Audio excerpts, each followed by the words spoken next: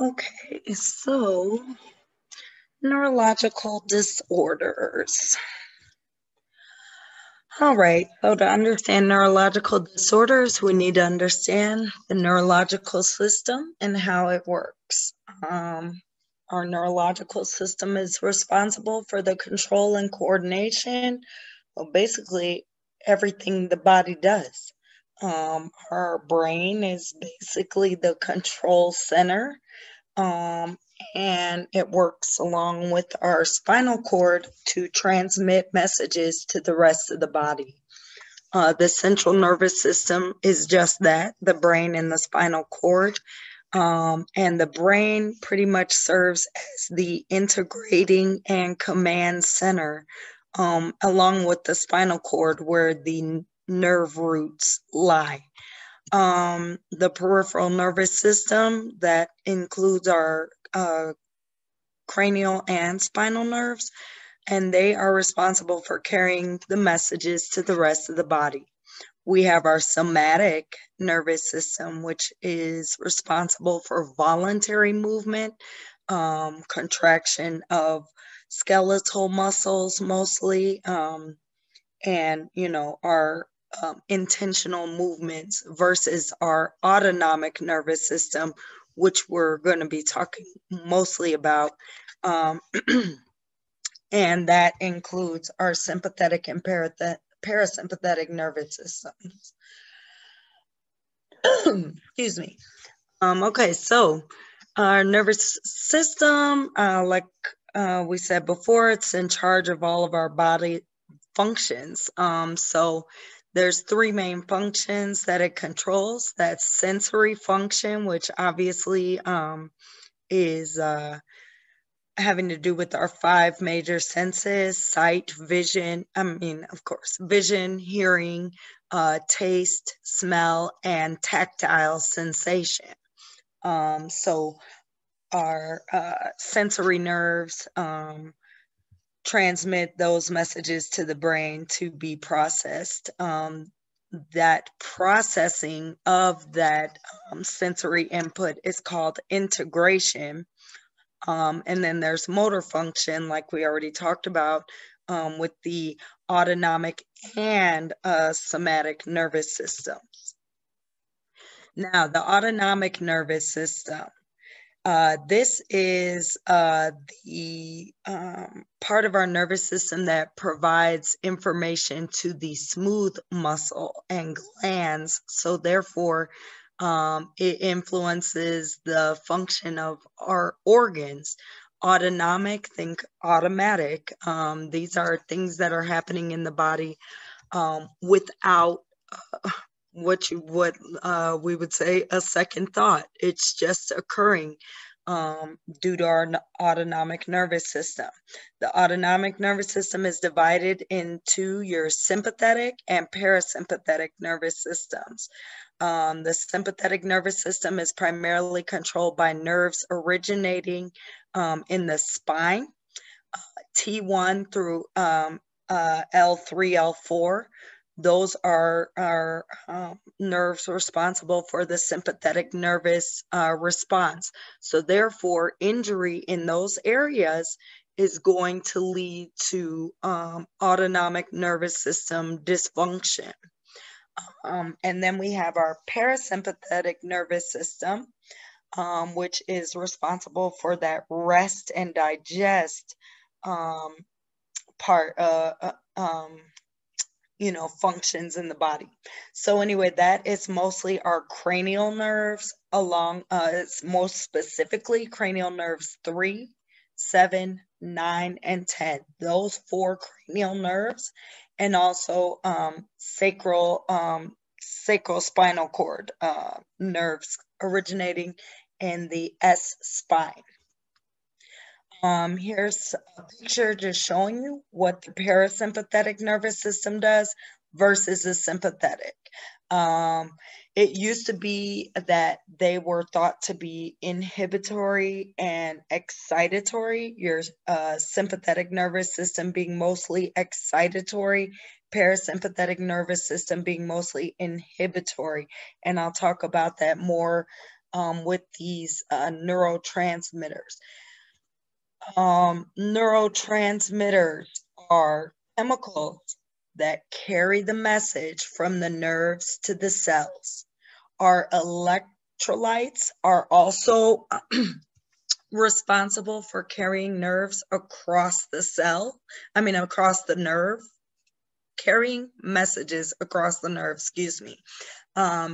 And also controlling what our cells do when they receive those messages. However, neurotransmitters transmit that message from the tip of the nerve to the target cell. So the cells of the organ, the gland, whatever, the muscle, whatever it's trying to communicate with. Major neurotransmitters include acetylcholine. Acetylcholine triggers muscle contraction. It also plays a role in brain and memory function. So therefore, low levels of acetylcholine would be causative of Alzheimer's disease. So Alzheimer's is related to low levels of acetylcholine, therefore affecting brain and memory function. High levels of acetylcholine, like we see in Parkinson's, it is a cause of increased muscle contraction. There is also something that can happen as a side effect of use of cholinergic medications, and that's called cholinergic crisis.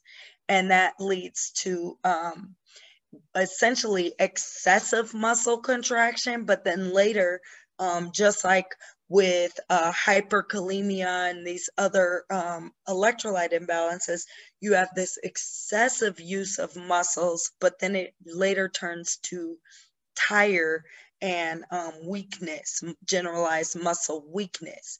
And I'll talk about that more, cholinergic crisis, later.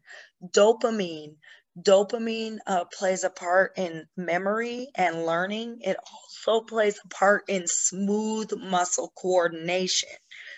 So acetylcholine works to contract the muscles, where dopamine is providing smooth, coordinated movements. So Parkinson's is a result of low dopamine. Therefore, they have stiff muscles, poor coordination, and all the signs and symptoms of Parkinson's that we'll talk about shortly. Epinephrine and norepinephrine, rather, are neurotransmitters and hormones because they are secreted from the adrenal gland, whereas the rest of these mostly originate in the brain. Epinephrine is secreted by a gland, thus making it a hormone as well as a neurotransmitter. So secreted by the adrenal glands, epinephrine, the difference between epinephrine and norepinephrine. Epinephrine, also known as adrenaline, is released only in times of extreme stress. Is the release of epinephrine is stimulated, versus norepinephrine is being released regularly. Epinephrine and norepinephrine basically increase heart rate, increase respirations, cardiac muscle contraction, lead to vasoconstriction. Thus, epinephrine, release of epinephrine constantly due to chronic stress can therefore lead to heart disease, hypertension, etc. In the opposite, the reason we administer epinephrine to patients is because of its vasoconstriction properties, such as in cases of anaphylaxis, where patients have or angioedema, where patients have severe swelling, and then with anaphylaxis, that generalized vasodilation. Administering epinephrine will cause vasoconstriction. Vasoconstriction decreases swelling, right? Because it decreases the flow of fluid and blood to the area. So that will help with angioedema, croup, different things like that. And it also will boost our blood pressure for situations like anaphylaxis. Epinephrine will also help kind of jumpstart the heart and cardiac contraction. So that's why we push it in advanced CPR, ACLS care. GABA is another neurotransmitter. It is a mood regulator. It's one of those inhibitory neurotransmitters in that it stops neurons from becoming overexcited. Therefore, when it is low, we end up with anxiety. Benzodiazepines work to increase the action of GABA. So that is why they reduce anxiety. They increase the function of the GABA, thus inhibiting neurons from becoming overexcited and reducing anxiety. Serotonin is another major neurotransmitter. It regulates mood, appetite. It also plays a role in blood clotting and our sleep. And low levels of serotonin, I'm sure you're all aware of by this time, is cause of depression. So many antidepressants work to increase the action of serotonin. Now, when we talk about brain damage and trauma to the brain, different areas of the brain control different aspects of our body function. So the frontal lobe is the largest lobe of the brain, and it is responsible for all this here. You see concentrating, thinking, behavior, impulse control. Damage to the frontal lobe can lead to major personality disorders, impulsive behavior, violent behavior. Many criminals, when they do analysis of these violent criminals and serial killers, a lot of these people end up having a frontal lobe defect. Broca's area is also in this area. Broca, if you think Spanish term for mouth is boca, and it is in charge of speech control.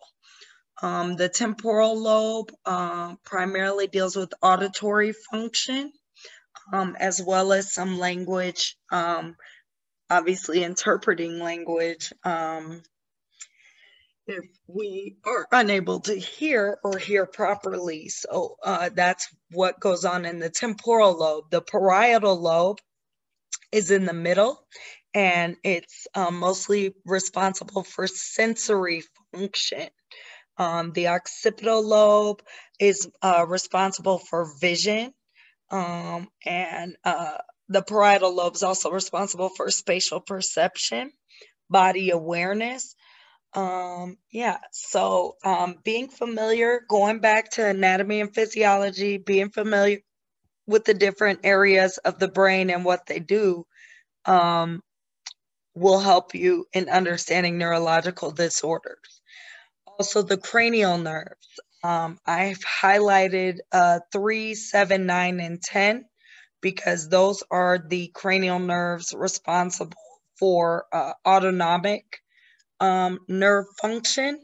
Thus why stimulation of the vagus nerve, like we talked about in the cardiac chapter, that vasovagal response, stimulation of the vagal nerve can lead to bradycardia and syncope. So, and we encourage patients to stimulate the vagal nerve by bearing down in instances of extreme tachycardia, when they're having tachydysrhythmias.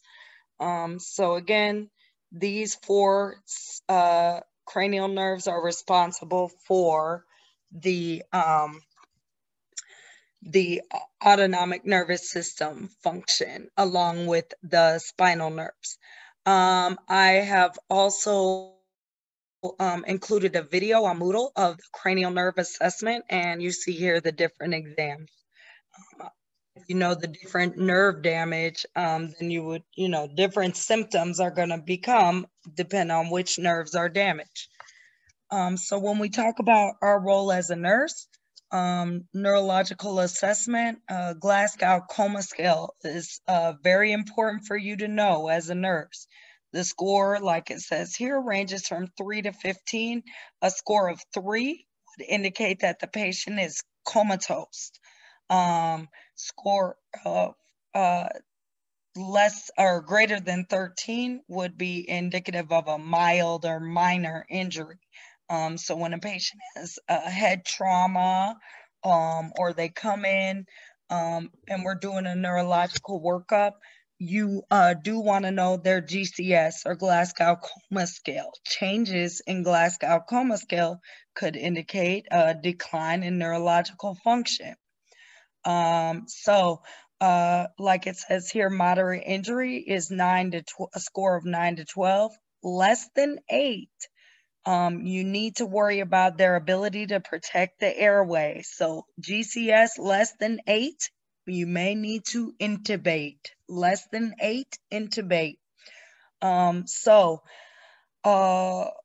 When we look at eye-opening response, that's going to be obviously, are their eyes opening and closing? Are they, you don't need to do anything. When you come in the room, do they just open their eyes, or, obviously anybody who's sleeping, that's one thing. But when we're doing a Glasgow Coma Scale, we're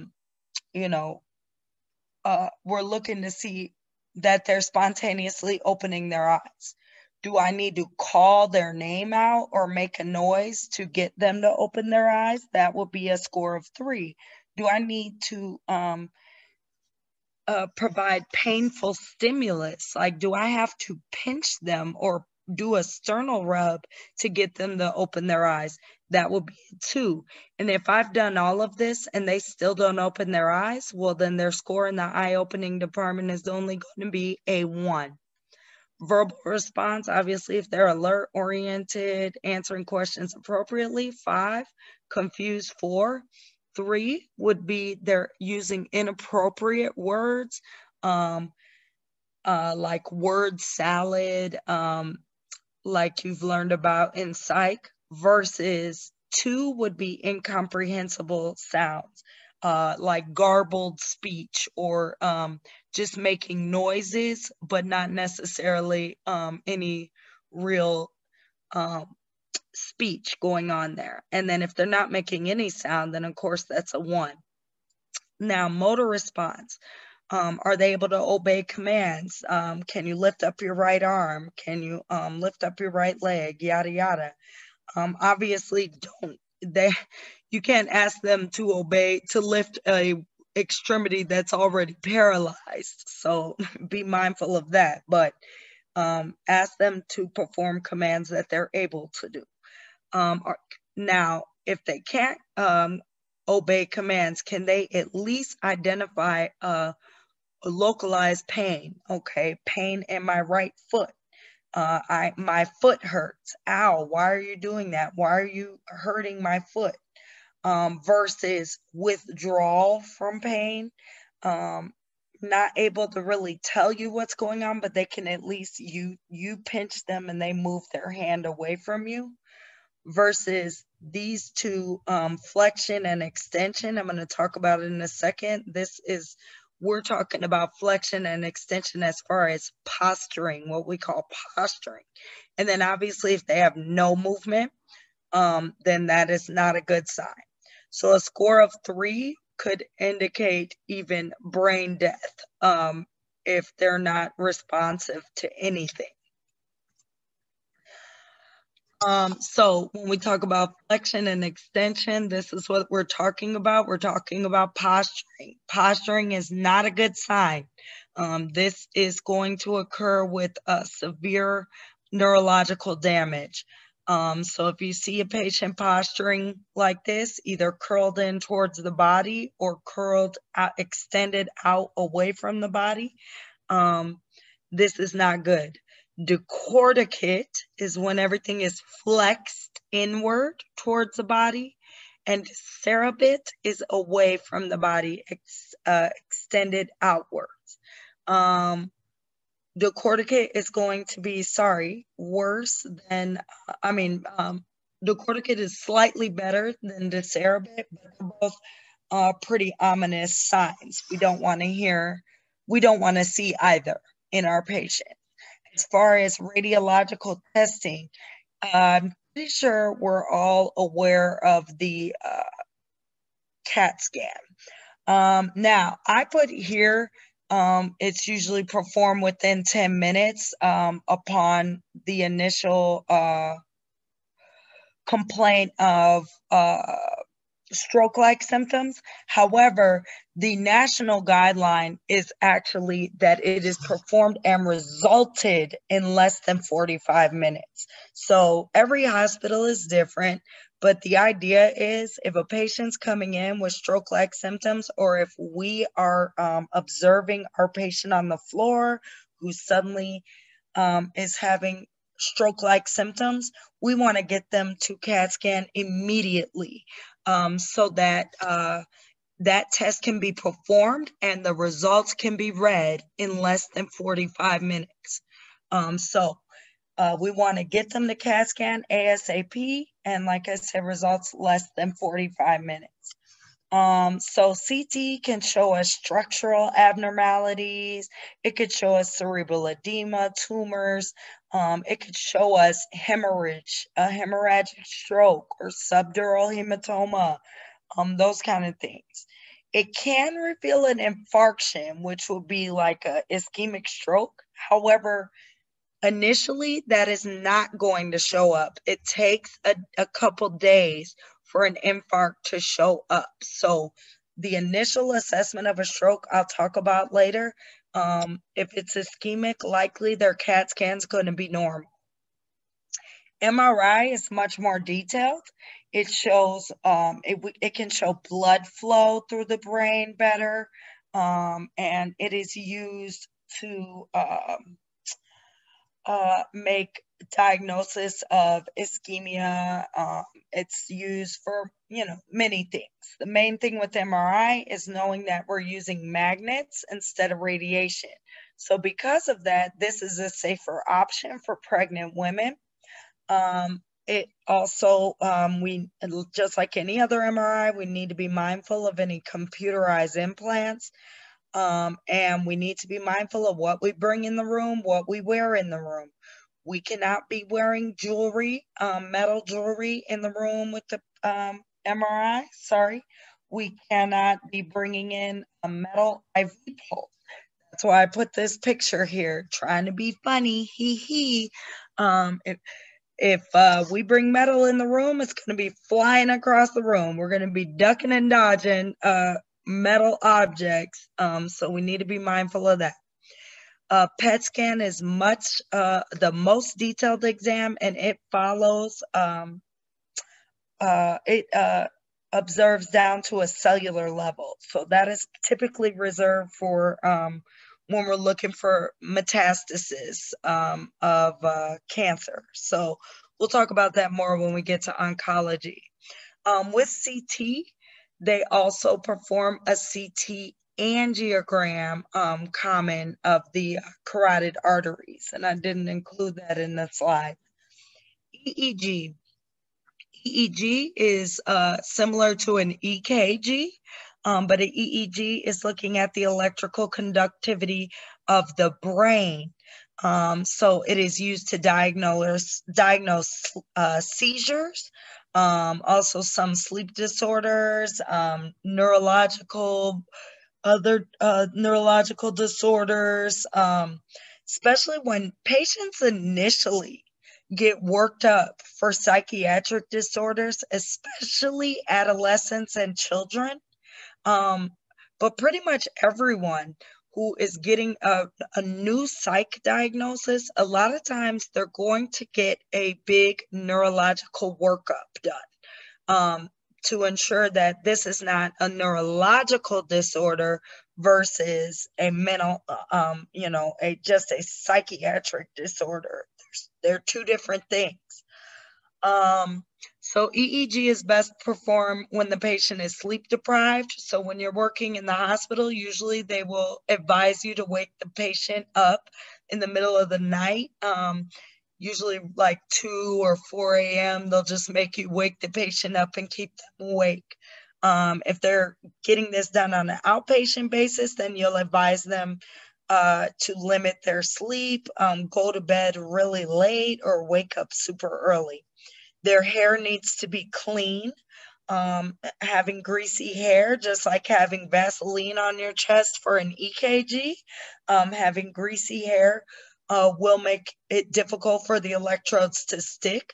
Therefore, we need to wash the patient's hair. That's part of the pre-procedural preparation, is washing the hair. Also, holding any medications that are going to alter the results, like CNS stimulants and depressants, excuse me. Finally, an invasive procedure is the lumbar puncture. This is used to diagnose many disorders and rule out problems. And it is the most definitive test for testing for meningitis. It is usually performed at the bedside. So because of that, in your books, the intra procedure information is important, because this is a procedure you will likely be a part of. So just like an epidural, this needle, and catheter is inserted into the epidural space so that cerebrospinal fluid can be withdrawn and sent to the lab for exam and analysis, so the patient positioning, they're going to need to be like in a cannonball position or leaned over with exaggerated kyphosis or curvature of the spine. You want to ensure that the patient is extremely still during the procedure. So we want to let them go to the bathroom, have them void prior to, and anything else to prevent movement. Now, our meninges are protective layers protecting our brain and spinal cord. So therefore, meningitis is going to be inflammation of the meninges. Meningitis can be viral, which is the most common cause. It can be fungal, which is more of an opportunistic infection that attacks patients who are immunocompromised, such as those with AIDS, or it can be bacterial. Bacterial meningitis is a communicable disease that is reportable to the Department of Health and the CDC. It can be caused by meningococcal bacteria, pneumococcal bacteria, and also Hib bacteria. So this is why we give those 3 vaccines in childhood to prevent this. Risk factors include invasive procedures, such as the lumbar puncture I just told you about. That can leave an opening for bacteria to travel in and get into that cerebrospinal fluid and infect and inflame the meninges.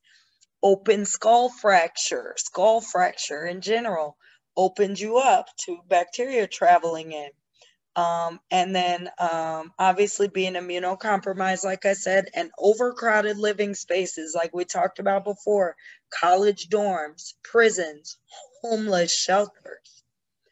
Signs and symptoms are going to include severe headache, photophobia, which is sensitivity to light. They may even have phonophobia, sensitivity to sound, nausea, vomiting, irritability, headache, like I said. The main, one of the hallmark symptoms is nuchal rigidity, stiffness of the neck. Two tests to be performed are Koenig's and Brzezinski's. I will show you those on the next slide. I have also uploaded videos. Actually, no, I didn't. I'm sorry. ATI. If you go to your ebook on ATI, it has some excellent videos of Koenig's and Brzezinski's. I will also upload videos to Moodle, but pretty sure looking at the pictures, you'll be able to figure it out. If it is bacterial, meningococcal, in particular, the patient could have a red or petechial rash to the trunk. So be on the lookout for that. Koenig sign. Koenig sign, you're going to have the patient lie supine, and you as the nurse would bend the leg, right? As you bend this knee to a 90-degree angle, you then try to extend out the leg. A positive Koenig sign is going to result in the patient is going to resist you trying to straighten out their leg at all. It's going to cause pain all along the spinal cord. It may cause their other leg to come up. They may bend this leg up as you try to extend the leg. And that is a positive Koenig sign. Again, there is a video of Koenig's and Brzezinski's in ATI, and I will upload one to Moodle. Brzezinski's sign is going to be having the patient lay flat and trying to flex their neck. As you try to flex the neck here, they're going to likely bring their knees up to the chest to relieve pain. Again, it's going to cause pain. It's going to cause them to flex their knees up towards the chest. This is in adults. This is in babies. So that is a positive Brzezinski sign.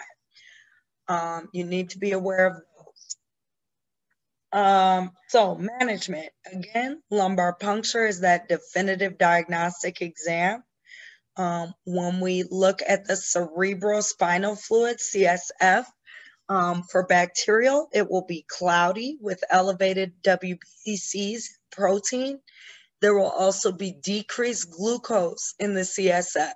That is because bacteria loves glucose and everybody needs to eat. So the bacteria eats up the glucose, thus causing decreased glucose in the CSF. They will also have a positive culture. Unlike viral meningitis, the cerebrospinal fluid will be clear. They may have a slightly elevated WBC and protein, but the glucose is going to be normal and the culture is going to be negative. So with them, clear with normal glucose and negative gram stain. CT or MRI will be used to identify any increase in intracranial pressure. That's what ICP stands for, and I'll talk about that later. Treatment, obviously, if it's bacterial, it's going to be antibiotics, IV antibiotics. Viral is mostly just supportive care, treating their symptoms, and it will resolve on its own usually. Droplet precautions. Once we are suspecting meningitis, the patient is going to be placed on droplet precautions. That is to prevent the spread of bacterial meningitis. So with that, excuse me, if it is bacterial, they need to remain on droplet precautions. If it's viral, we can maintain standard precautions, but we will not take them off droplet precautions unless we have confirmation with a lumbar puncture that this is not bacterial. Once we find out a patient has bacterial meningitis, we need to notify the local public health department. Again, monitoring for signs and symptoms of increased intracranial pressure. We'll talk about that shortly. Again, encouraging vaccines. Seizures. So what is a seizure? It is an sudden uncontrolled electrical disturbance in the brain. Okay? It can be generalized, affecting the entire brain, or it could be focal, only affecting a portion of an area, a certain focal point in the brain. Either one can cause convulsions. It can cause changes in behavior, your movements, feelings, level of consciousness. It may be preceded by an aura. There are primary seizures, like epilepsy, but there are also secondary seizures that could be a result of something like meningitis or stroke or abrupt cessation of benzodiazepines or quitting alcohol cold turkey for people who are alcohol dependent. Those are secondary seizures. Epilepsy is going to be diagnosed. They have had 2 or more unprovoked seizures, meaning they're not secondary to anything else. They just occurred out of nowhere. 2 or more unprovoked seizures would fit the criteria of epilepsy. Status epilepticus is basically intractable seizure activity. Intractable meaning nonstop, means repeated seizures occurring in 30 minutes or a prolonged seizure lasting longer than 5 minutes. You can read here the risk factors. I think we're pretty aware of these. And again, this is just showing you the different types of seizures. Partial seizures are the same as focal seizures. And absence seizures are when a patient may have just instances where they just freeze and stare off blankly into space. So during a seizure, we want to maintain patient safety. So we will not insert anything into the patient's mouth. What you want to do is remove any furniture, anything out of the way that the patient could potentially injure themselves with. Loosen clothing so they don't choke themselves out. And you put a pillow under the head if the patient is on the floor. Turn them over to their side to prevent aspiration. After a seizure, a patient is going to be very lethargic usually. It's called a post-ictal period.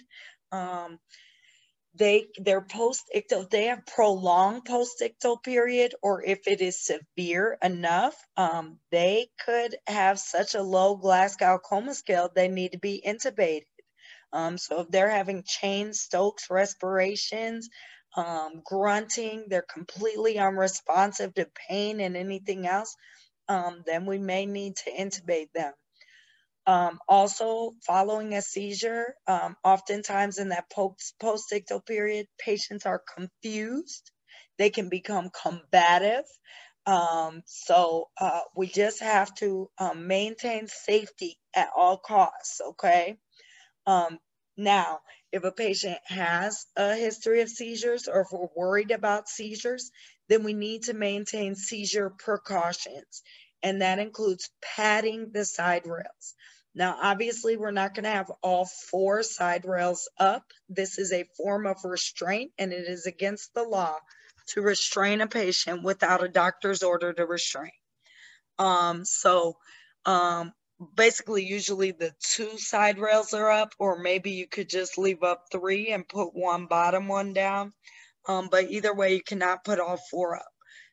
They make special pads for the side rails, or using multiple blankets, not sheets, blankets to provide cushioning, or pillows could be used. And basically, it's just all about preventing a traumatic brain injury while the patient is seizing. Seizure management, again, anticonvulsant meds. I'll talk about those next. There are many, but there are several that need to be, you need to be aware. Phenytoin, valproic acid, phenobarbital, those are some major ones you may see on exams in the future. Here's some other precautions, obviously, for patients to prevent seizures. Flickering lights, strobe lights, even the flickering light of the TV could trigger a seizure. Patient education, again, never stop meds abruptly. Even for those patients with anxiety who are taking benzodiazepines, stopping that medication abruptly can cause seizure activity. Teach them about toxicity of the meds. Any of these seizure meds, any medication that acts on brain chemistry initially in the first couple weeks of therapy can place the patient at high risk for suicide. So you need to monitor for suicidal ideations, not only for patients on new psych meds, but also new anticonvulsants. And then, of course, reducing triggers, adequate rest, nutrition, and avoiding alcohol and drugs. Here are the medications, like I described before. You can read through this, but basically some major things to know about certain anticonvulsant meds. Phenytoin, also known as Dilantin. That's usually the initial therapy for patients who have tonic-clonic seizures. Even patients coming into the emergency room in an emergent situation may be administered a loading dose or a bolus of phenytoin. The things to know about phenytoin, there are numerous drug interactions. Many meds you cannot mix with it. It does work by acting on the way calcium moves in and out of cells. So therefore, it can interact with thyroid medicine. It can interact with calcium and antacids.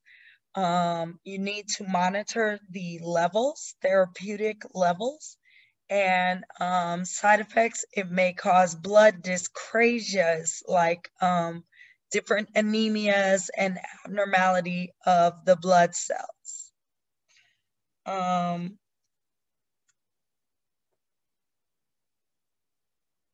Phenobarbital. Phenobarb is a barbiturate. It is a narcotic. It's a sedative hypnotic. The main thing, with any narcotic is monitoring for respiratory depression, those kind of things. It is commonly used in pediatric seizures. It is contraindicated in hepatic disease, so it can be hepatotoxic. Benzodiazepines, I already spoke about that.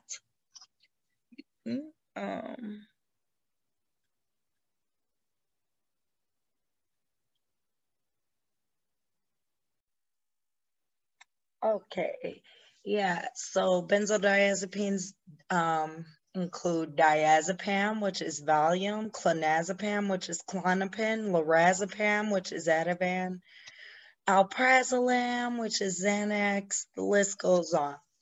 But anyway, we know benzodiazepines are narcotics, and they have the high potential for abuse and addiction. They are really only approved for the use in acute event seizure activity or anxiety. It is not intended for long-term use, although we see patients all the time on long-term use of benzodiazepines. That is not the proper use. It is supposed to be used in acute episodes of panic or anxiety, and it is for the acute cessation of a seizure. So in the midst of a seizure, a patient may be administered lorazepam. Some patients, diazepam is another common drug. Now, they may use that more often with peds.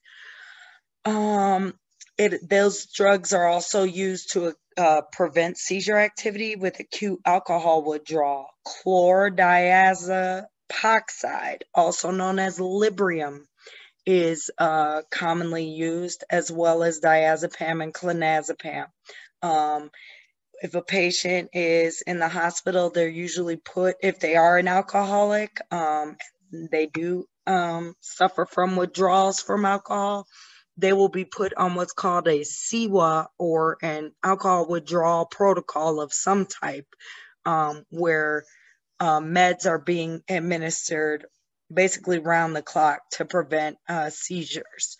Alcohol withdrawal is one of those that can kill a person. So that's why it's so important to treat their symptoms. The antidote, just a reminder from pharm, is flumazenil.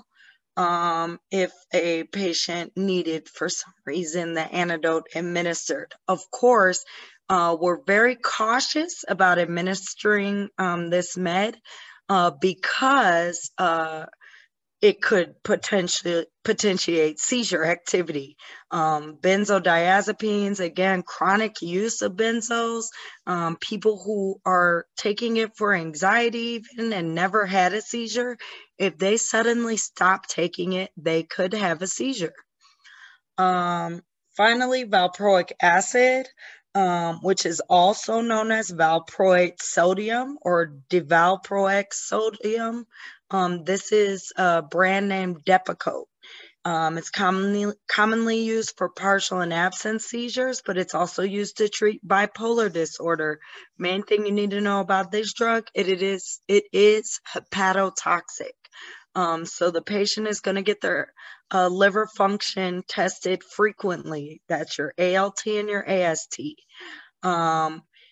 If used with aspirin, anticoagulants, NSAIDs, it can increase the patient's risk for bleeding.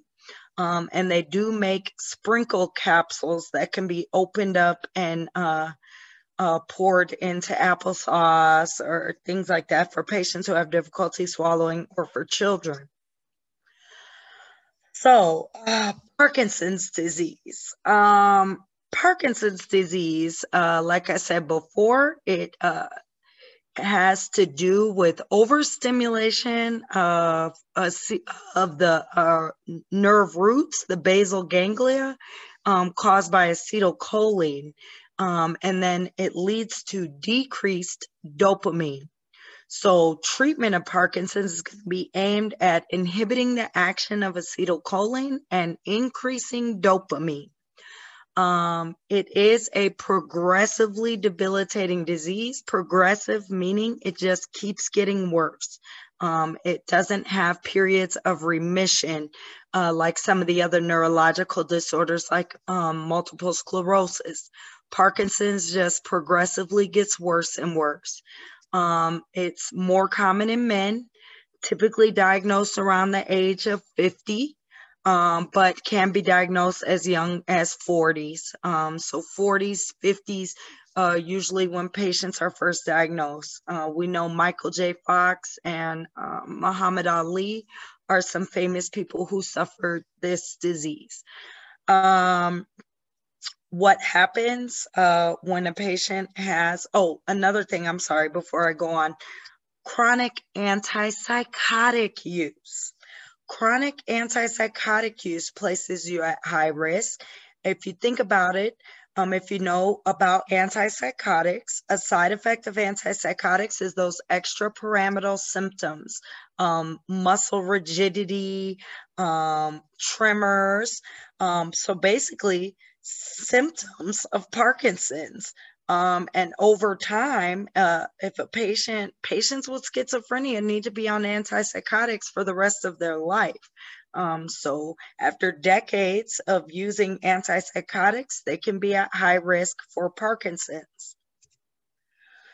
I have put a video, an excellent video on Parkinson's on Moodle.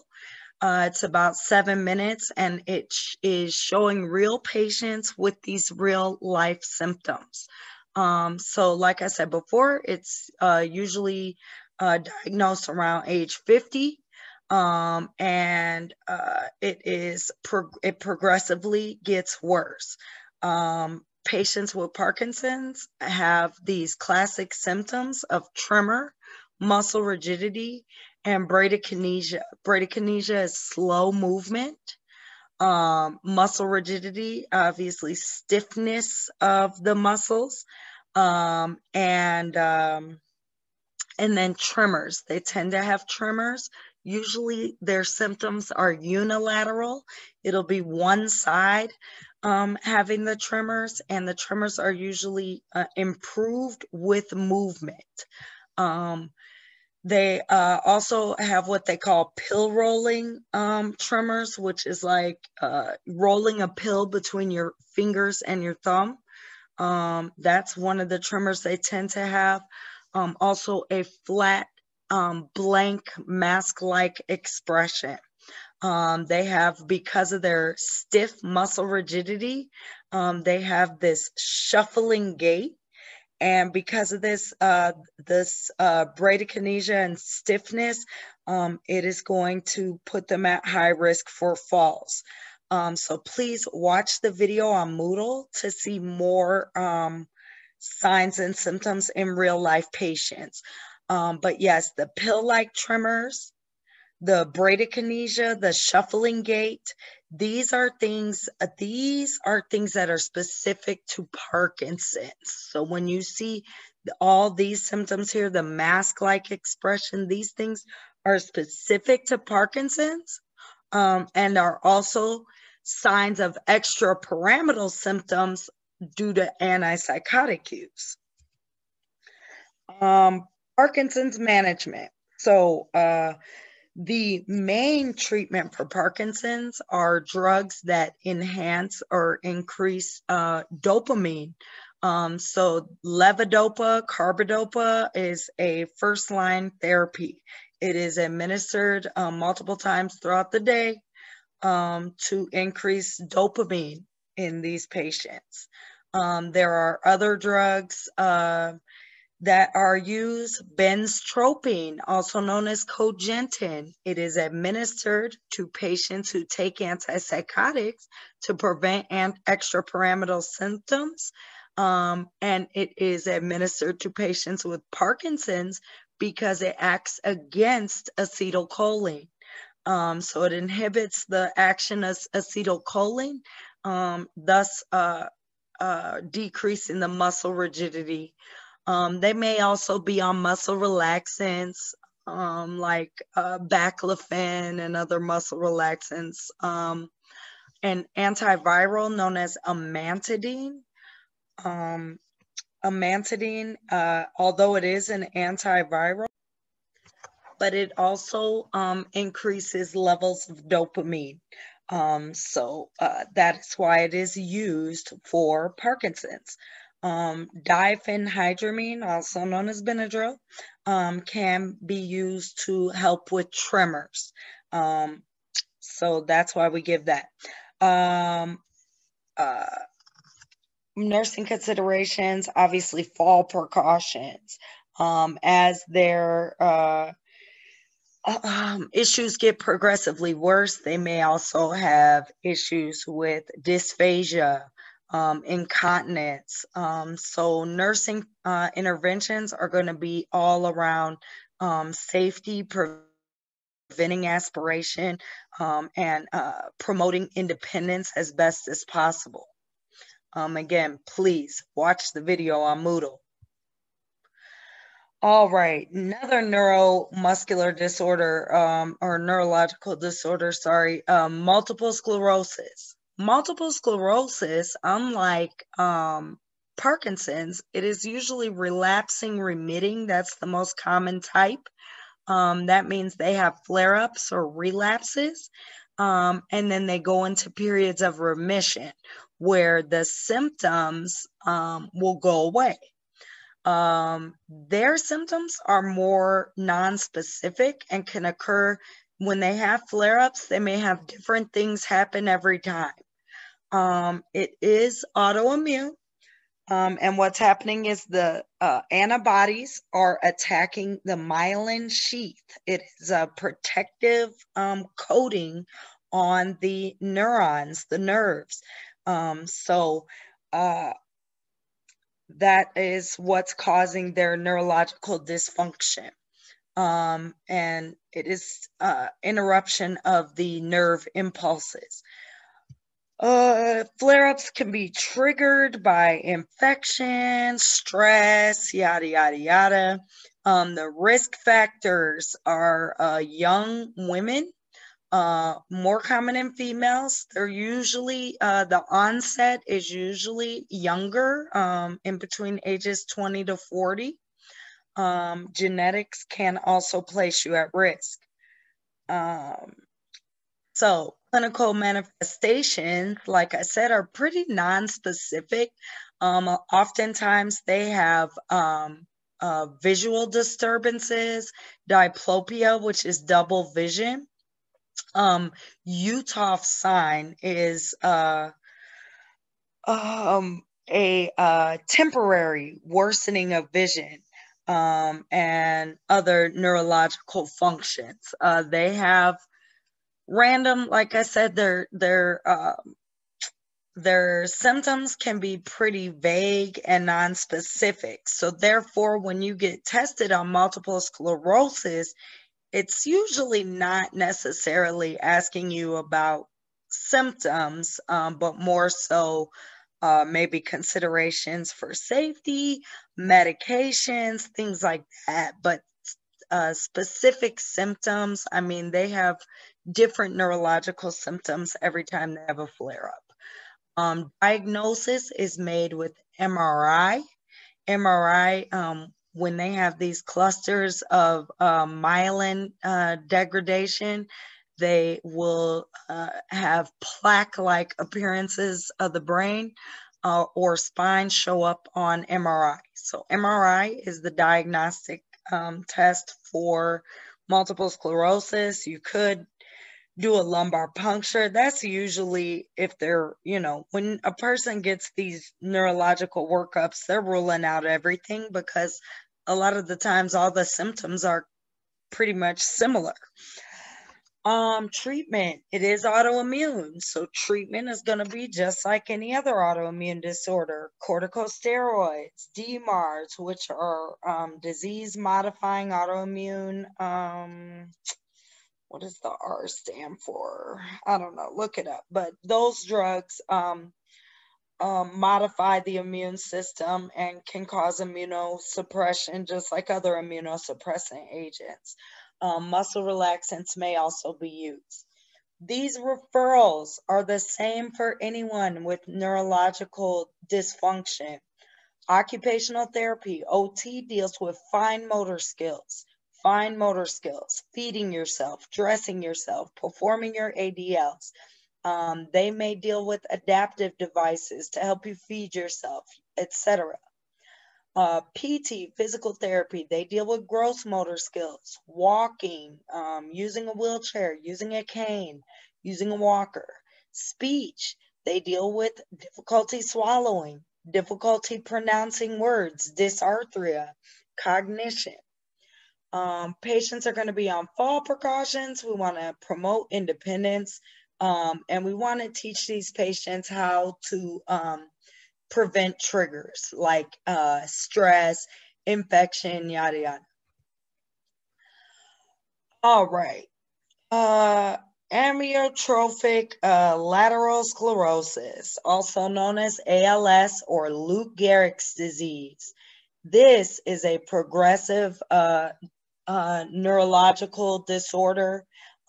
causes destruction of the neurons, the motor neurons, therefore destroying the somatic nervous system. And this leads to severe muscular atrophy and weakness. Patients end up in a wheelchair, and then eventually they're bedbound until, they pass away. Treatment is primarily supportive. Famous persons who have had this disease, obviously Lou Gehrig, Stephen Hawking. Stephen Hawkins. Trying to remember what movie it was, but it was about his life. Famous. Oh gosh. Oh God. Sorry. He's a famous scientist, and anyways, he had Lou Gehrig's disease. End up in a wheelchair. You know, had to speak with a computer. The wheelchair was operated by his mouth, so complete generalized weakness. Oh, and I'm sorry, and because of that, there is no cure. So treatment is mainly supportive. There is a medication thought to possibly slow down the progression, but again, this is a very specified disease. The main thing you would want to know is just that this is progressive and it's going to be fatal, and providing psychosocial support, and that it's going to cause severe weakness. Myasthenia gravis, sorry, this is another autoimmune disorder similar to MS in that it does have flare-ups and then it goes into periods of remission. However, the flare-ups of myasthenia gravis, or what they call a myasthenia crisis, is going to be probably most time more serious than a flare-up of MS, in that the thing with myasthenia gravis is it causes descending weakness from the chest down. So the symptoms that they from the head down, the symptoms they tend to have are going to be in the face, but more concerning is the respiratory muscles.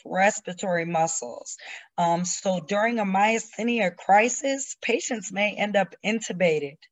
And so then, just like MS, they're going to get treated and symptoms will go away. But during that crisis, during that time period, they may need mechanical ventilation support. What's happening is the autoimmune disorder is, the antibodies are attacking acetylcholine receptors. So therefore, the muscles are not able to receive that signal from the nerve, because the receptors of acetylcholine are being attacked. And remember, acetylcholine is responsible for muscle contraction. So if I'm not having any muscular contraction from the head down, you'll see this picture here. They're going to have change in facial appearance, drooping eye, like the droopy dog eye, which is ptosis, smoothing of the wrinkles in the face. But the most alarming is going to be obviously difficulty swallowing, difficulty controlling the respirations. So the thing about myasthenia gravis is monitoring respiratory status. Diagnosis is made by a positive Tensilon test. What Tensilon does is it increases the action of acetylcholine. So if we administer the Tensilon, this is a drug, Tensilon is a medication. If we administer that IV, and the patient has an increase in muscle strength temporarily, then we can diagnose them with myasthenia gravis. By we, I mean probably the doctor, right? So Tensilon test is the diagnostic testing for myasthenia gravis. Treatment is going to be aimed at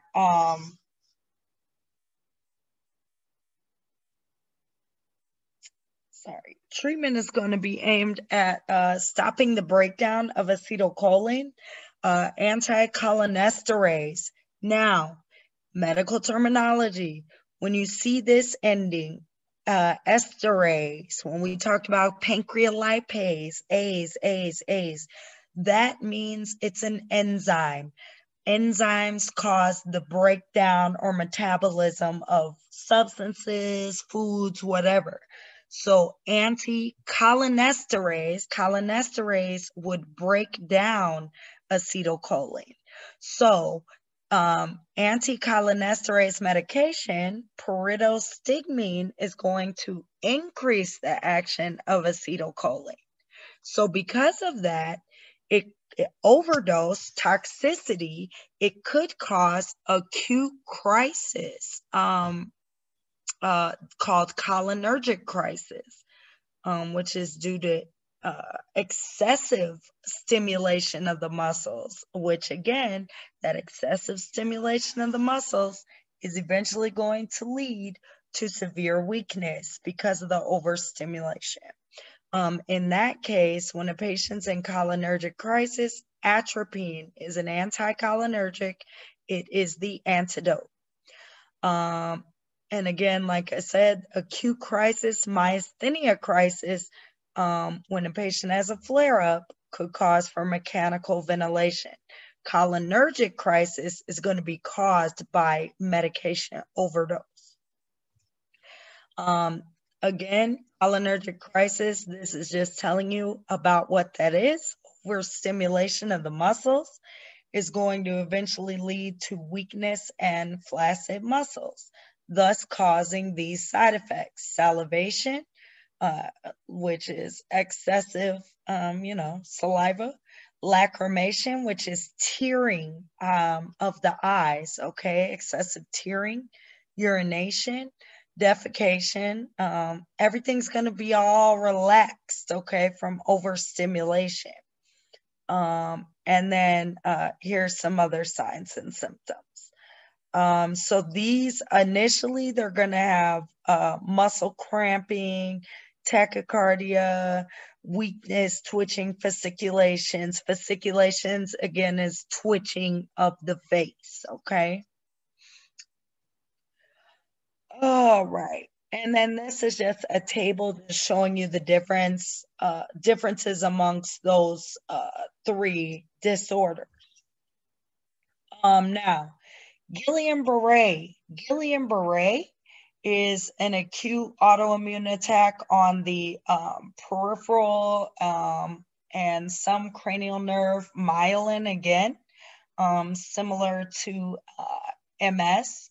However, this damage is reversible, and it's usually caused by an infection.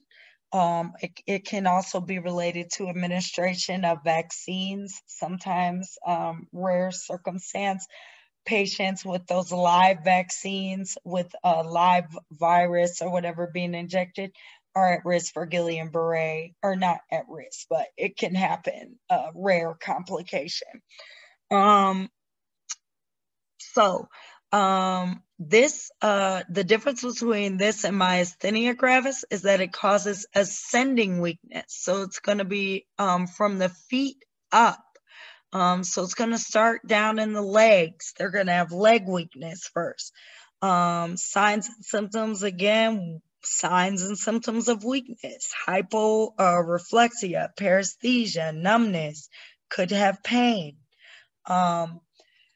The thing to know about Guillain-Barré is that it's usually preceded by an infection. It causes ascending weakness, and they usually have recovery within few months to years. It could take, 1 to 2 years to fully recover. Plasmapheresis is similar to dialysis, except that we're cleansing the plasma of the blood for antibodies. So they're pulling the blood out of the body, they're filtering out antibodies out of the plasma, and then putting it back in the body. Moving right along, let's talk about headaches. Headaches, very common complaint, right? There are several types of headaches. Tension headaches are by far the most common. Tension headaches occur with pain behind the eyes or behind the foreheads, usually bilateral. Patients will complain that it feels like a tight band around the head. These are usually, easily treated with NSAIDs, over-the-counter medications, and usually can go away, within an hour, 30 minutes or so. They can originate from different trigger points and are definitely more common in females. They are thought to be related to excess hormones. Migraine. Migraine, the pain is usually unilateral. Migraines tend to be chronic and affect usually one side of the head at a time. Patients with migraine disorders tend to complain of the same type of symptoms every time they have a flare-up. These headaches can be debilitating. The pain can be very severe, getting in the way of the patient even performing their daily activities of daily living. Symptoms can last anywhere from 4 to 72 hours.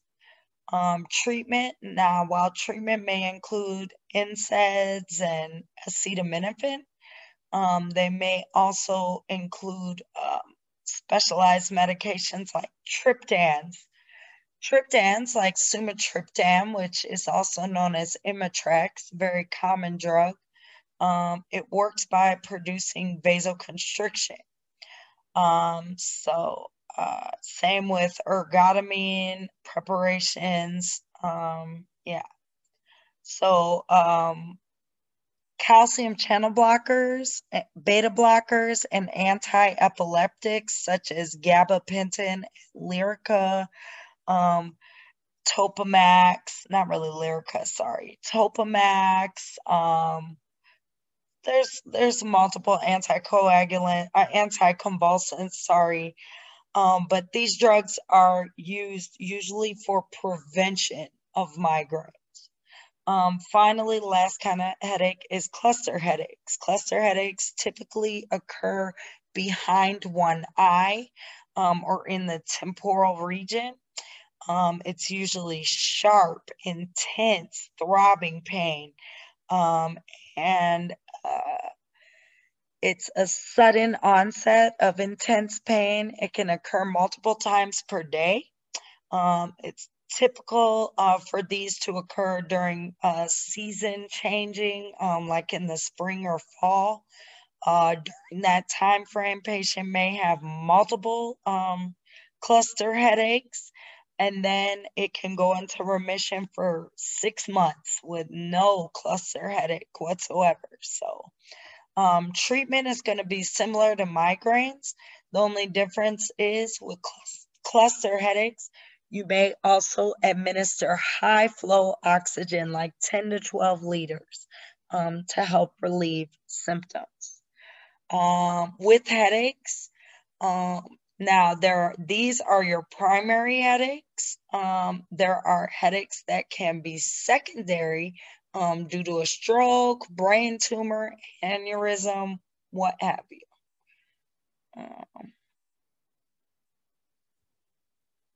All right.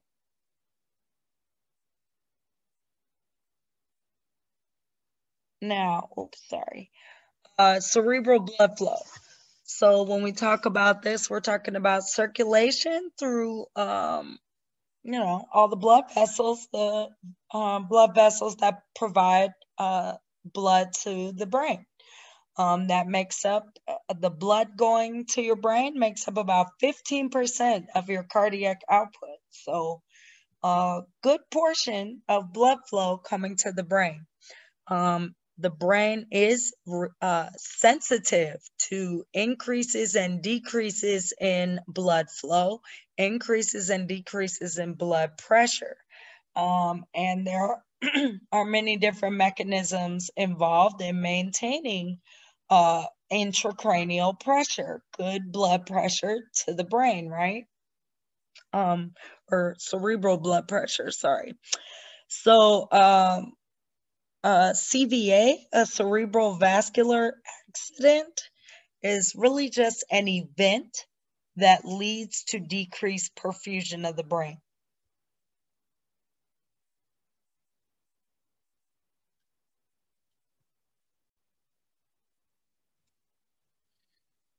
All right, so when we talk about cerebral vascular disorders, that can refer to aneurysms, arteriovenous malformations, but the most common cerebral vascular disorder is stroke. Stroke is the fifth leading cause of death in the United States. It is the leading cause of serious long-term disability in the United States. Non-modifiable risk factors include age and race. African Americans are at significantly higher risk for CVA. So it is imperative that we talk to our African American patients about managing hypertension. Modifiable risk factors are the same as those with cardiovascular disease and atherosclerosis. The only new one here is going to be the oral contraceptive use. Use of oral contraceptives, especially in conjunction with smoking, places patients at significant risk for clots and ischemic stroke, DVT, typically estrogen. Anything containing estrogen can place the patient at risk for blood clots and CVA. A transient ischemic attack. It is a temporary neurological deficit. So what's happening is these patients are having stroke-like symptoms, but all the symptoms of a stroke. However, the symptoms will subside in less than 15 minutes. So if you think of the word transient, that's a word they use to describe homeless people or people that move around often. Transient. So what happens is a clot will come, an embolus, because it traveled from elsewhere usually, will come. It will cut off blood flow, like in this picture, temporarily. But then in less than 15 minutes, it will get pushed through and go on about its business, and the symptoms will resolve. The reason we need to take this seriously, while the symptoms will go away and there's no irreversible damage or anything, this could be a warning sign of something more ominous about to happen in the future. So TIA will definitely get admitted to the hospital just to get a workup to make sure they're not at like super high risk for a stroke.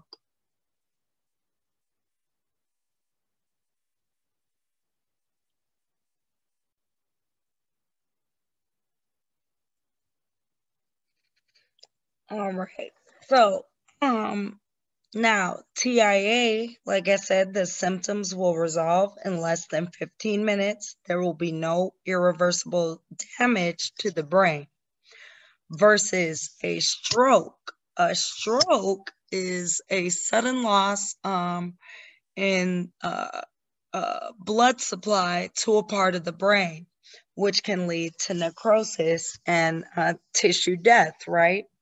There are two types of stroke. There's ischemic, which is the most common. And I have included some YouTube links, but I'm not going to play them. You can watch those on your own time. And then there's hemorrhagic, which is less common and much often much more serious with a poorer prognosis than ischemic.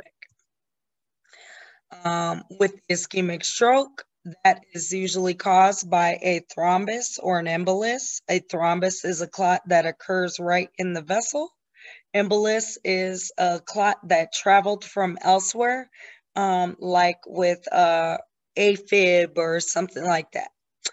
And then hemorrhagic is usually caused by excessively high blood pressure or ruptured aneurysm, and it's going to lead to a rupture of a blood vessel. So ischemic stroke, I've already indicated that. What happens is either a clot occurs right there in the cranial arteries,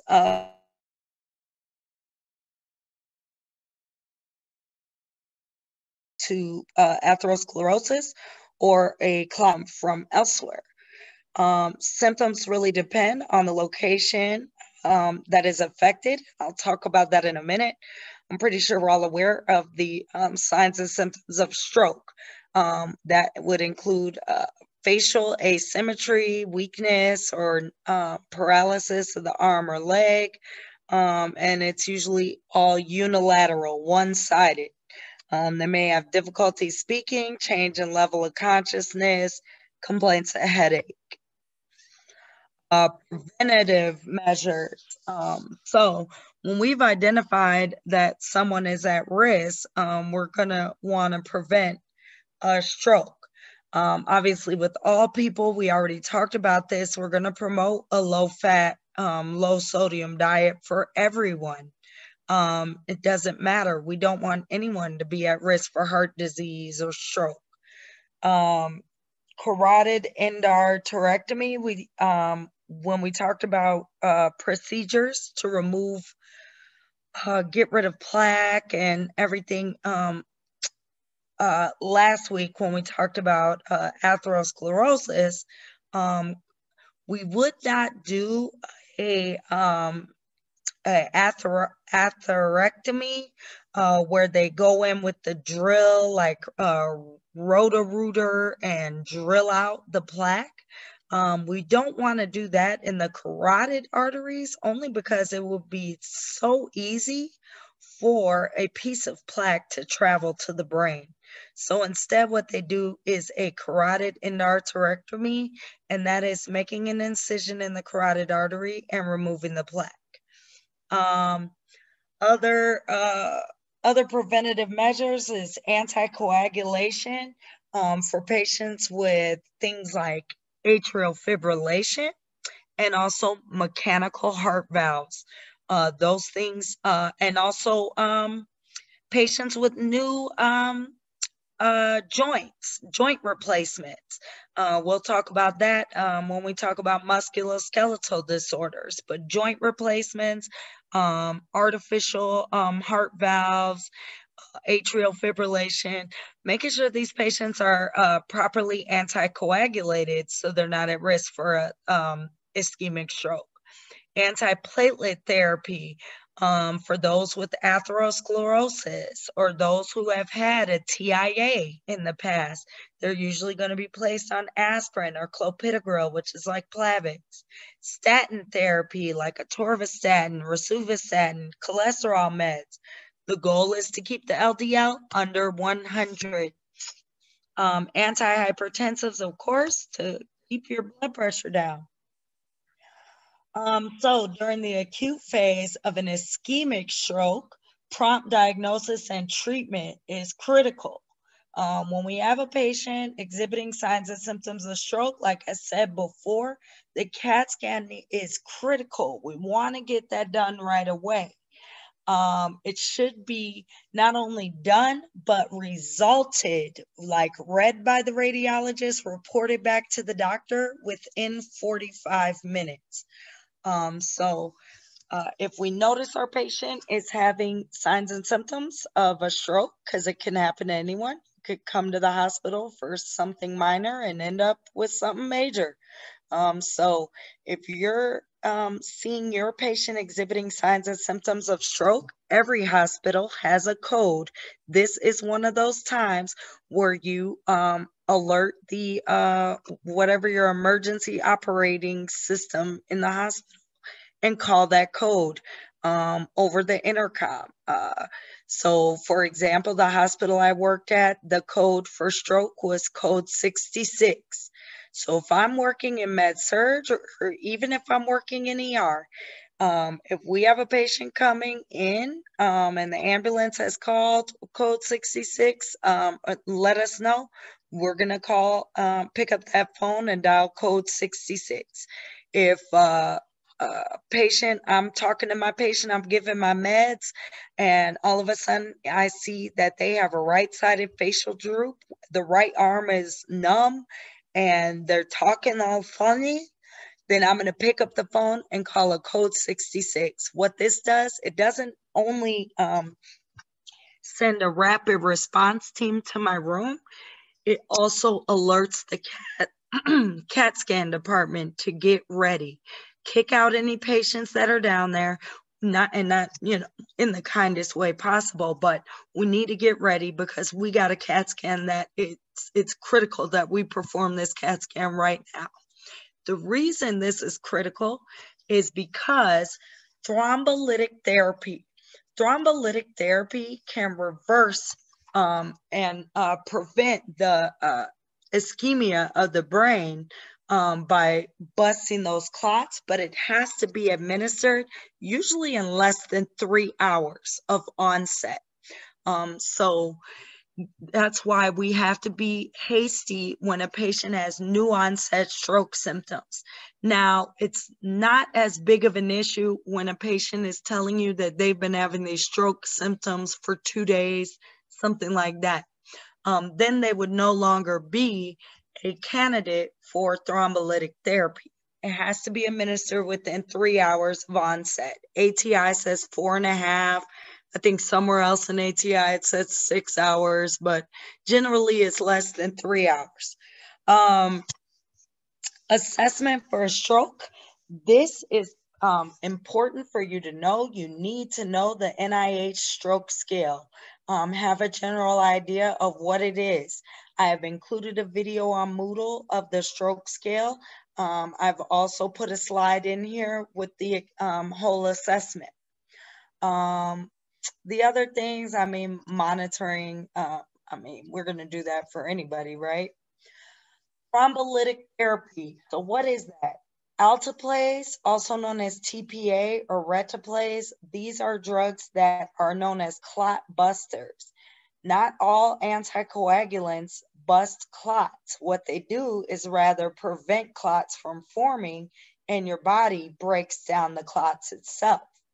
Thrombolytic therapy is actually going to go in and break down the clots. Like I said, in ATI, it says 4.5 hours to be used. It can be used in acute MI, especially in a STEMI, and also ischemic stroke.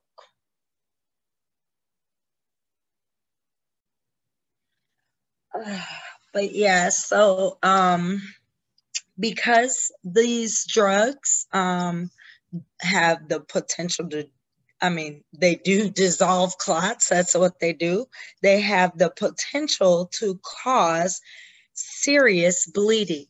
What can actually happen is during administration of TPA, you can actually have the symptoms of stroke resolve when the clot is dissolved, but then have them suddenly return because now the patient has had a hemorrhagic stroke.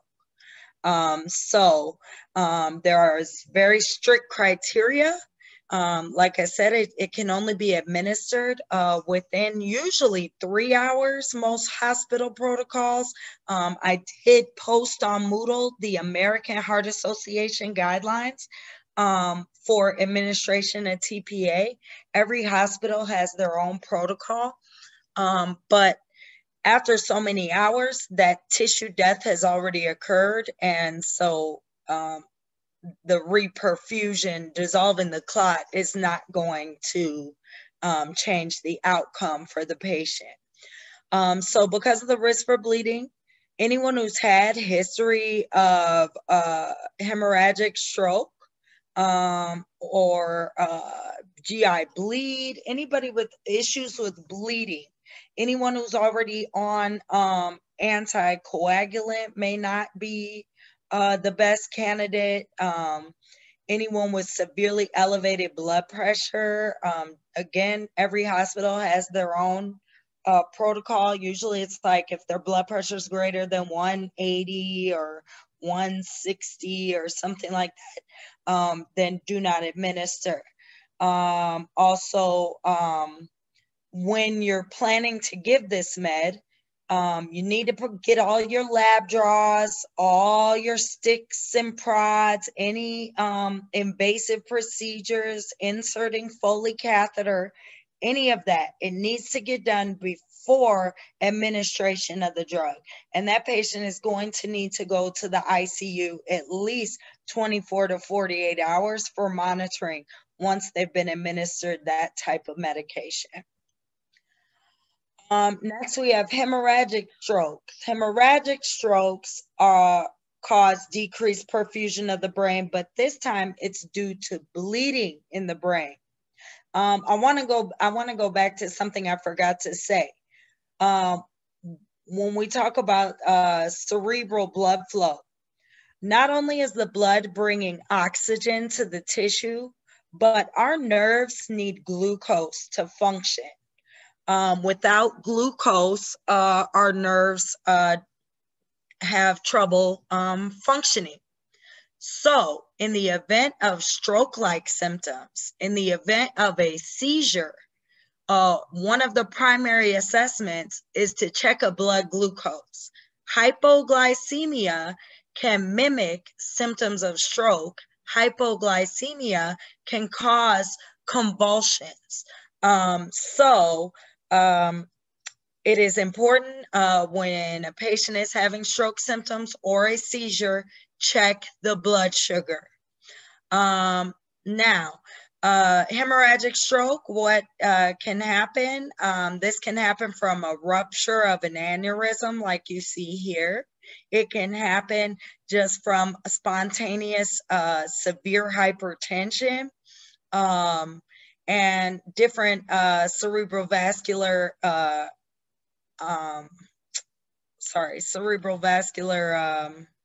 malformations, like an AV malformation or something. Either way, even if a traumatic brain injury, if somebody got hit in the head with a bat, if somebody got shot in the head, it's still the same thing is going on, bleeding on the brain. The way our skull is built, if you look at this picture here, our skull, and then we have our brain, there's really not much wiggle room for bleeding to occur. So it doesn't take much, for bleeding, a tumor, aneurysm, any of those things are going to increase what we call intracranial pressure, increase pressure on the brain. Same with meningitis, inflammation, but we'll talk about that more in a second. So hemorrhagic stroke, when we do the CAT scan will show bleeding. It will not show ischemia initially. It will show bleeding. So when we do the CAT scan, if we don't see bleeding, but we see stroke symptoms, then we can determine, once we've ruled out hemorrhagic, we know the patient is having ischemic stroke. Management of hemorrhagic stroke, control of hypertension. We need tight control of the blood pressure. If we've already burst the pipe here and we've got blood flowing out, having high blood pressure is going to cause more blood to pour out into the brain at a faster rate, right? So we want to have tight control of the blood pressure.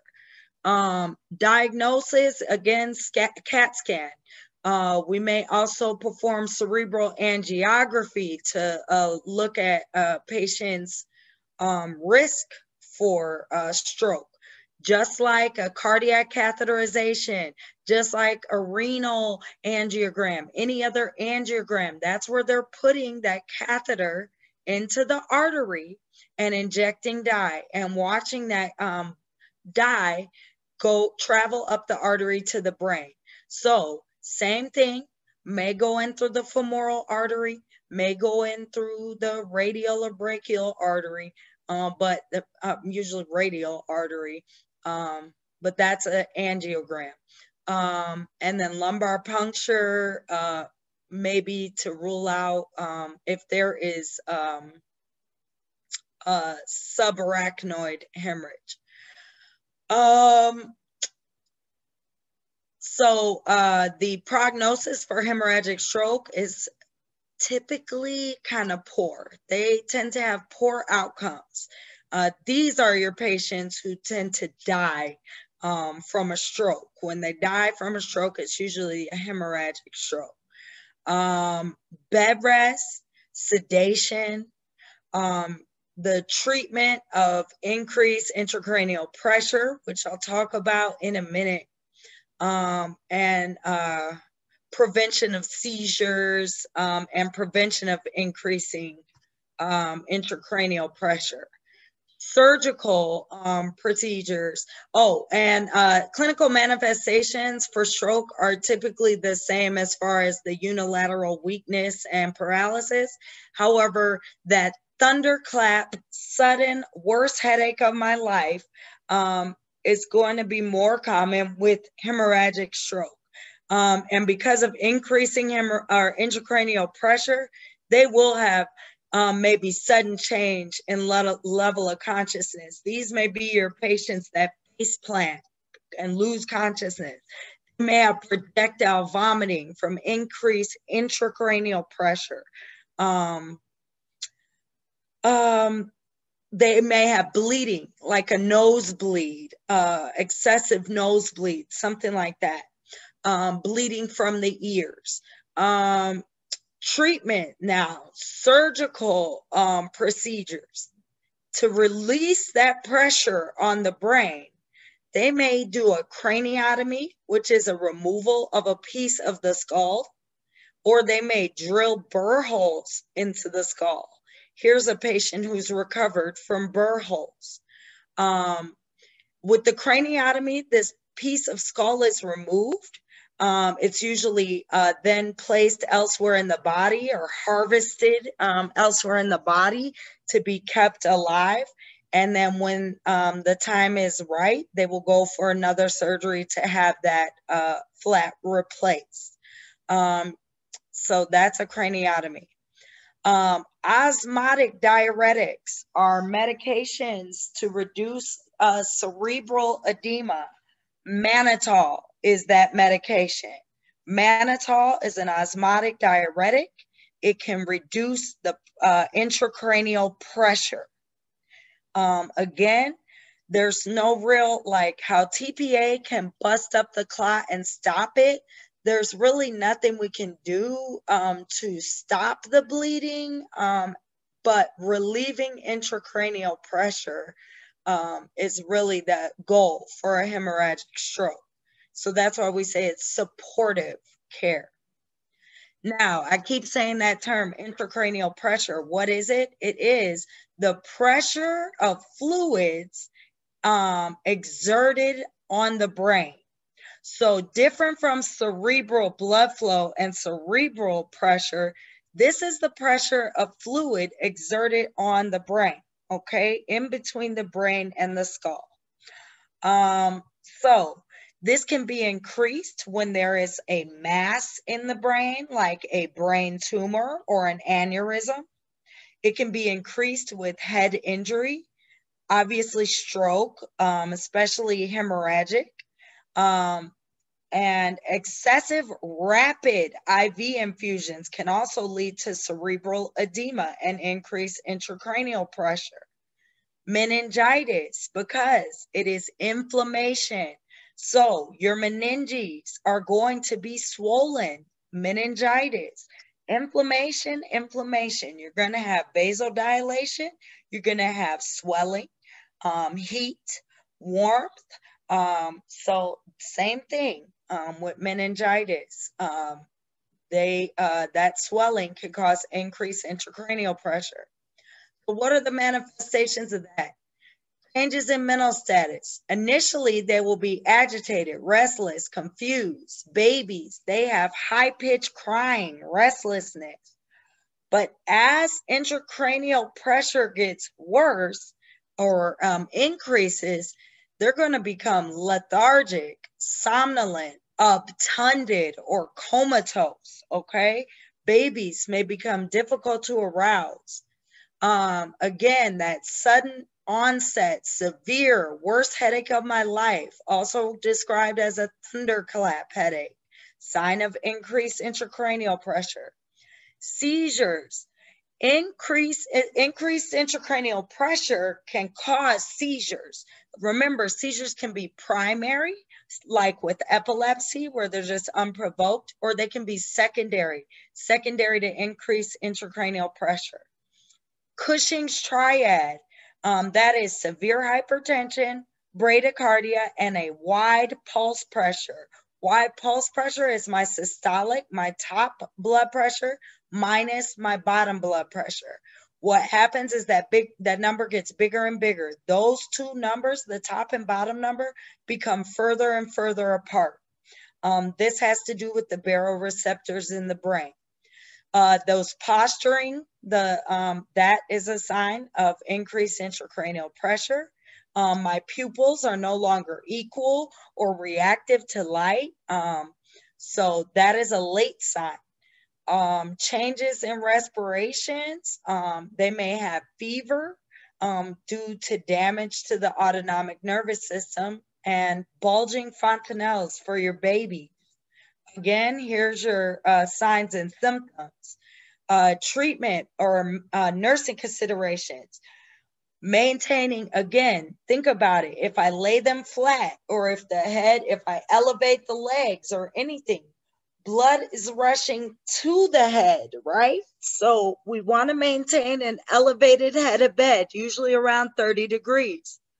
Avoid flexion at the waist. Avoid laying them in a fetal position. Avoid sitting them too far upright. And they don't need to be in a high Fowler's position. Avoid bending at the waist. Bending over if a patient's going home.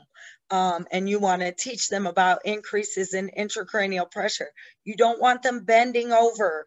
Don't want them doing any heavy lifting. Other things to be considerate of is seizure precautions. Again, reducing stimuli, keeping the room dark, quiet, very quiet, limiting the number of people in the room.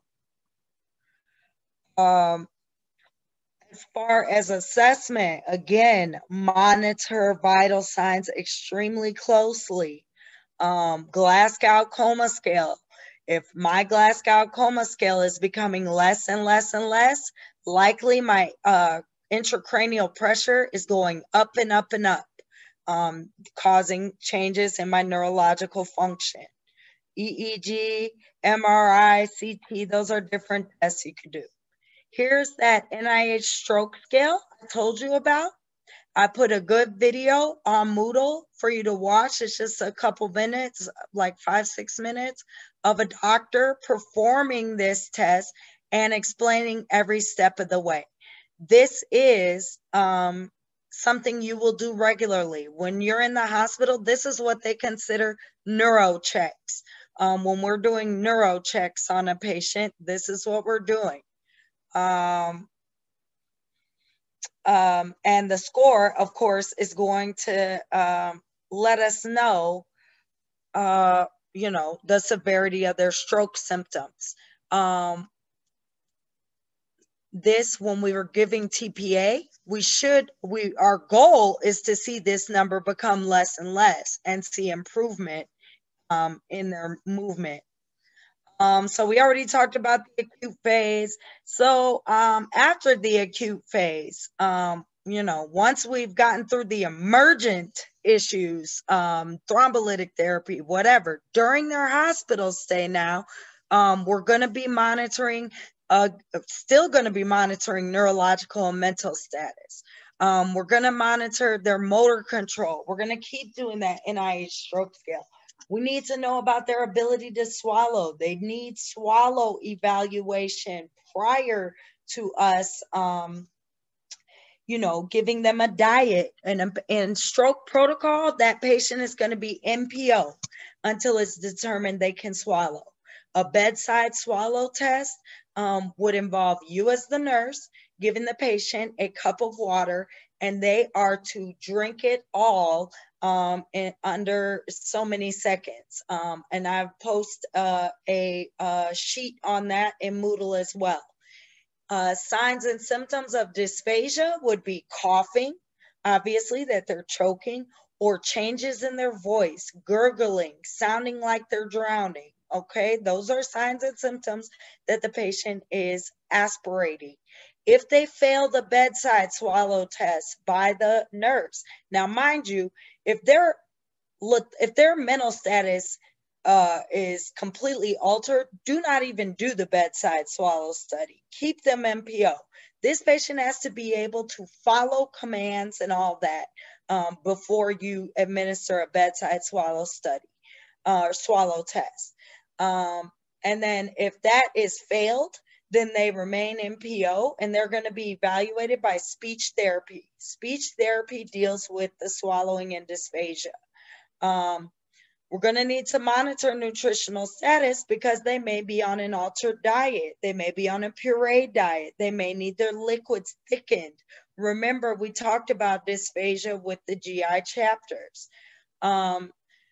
Obviously, skin integrity is going to be an issue, and I'll talk about that more with spinal cord injury and immobility, but we're going to need to protect them from skin breakdown and bowel and bladder function, and I'll talk about that more later. Left versus right. So when we say hemisphere, hemisphere refers to the side of the brain affected. So left hemisphere is responsible mainly for language and logic. Left, language, logic, okay? Speech, reading, analytical thought, math. These are things that are controlled by the left brain. Most of us are right-handed. The right side of the body is controlled by the left brain. So most of us are rational thinkers. Most of us use our right hand to write, and we are rational thinkers. Versus, I'm sure you've heard before, left-handed people tend to be more creative. Why? Because their right brain is more dominant. Right brain is responsible for abstract thought, artistic, musical function, emotions, shapes, recognizing patterns. By recognizing patterns, that also includes recognizing your family members. Depth perception and spatial awareness, hand-eye coordination. So these people tend to be more artistic when they are left-handed usually. Now, when a stroke affects one or the other side of the brain, that will explain the damage that occurs, the symptoms that occur. Patient with left brain damage are going to have issues with language. They're going to have difficulty speaking, aphasia. They're going to have difficulty reading, maybe, writing. reading and understanding written word. They may have trouble, they may have slow, cautious behaviors. They may have right-sided, obviously the right side of the body is going to be affected. Also, right side of the brain. Now, they're going to have altered depth perception. They may be unable to recognize their family members, and they're going to have left-sided hemiparesis. And because they cannot feel the left side of their body, they cannot see maybe on the left side of their body.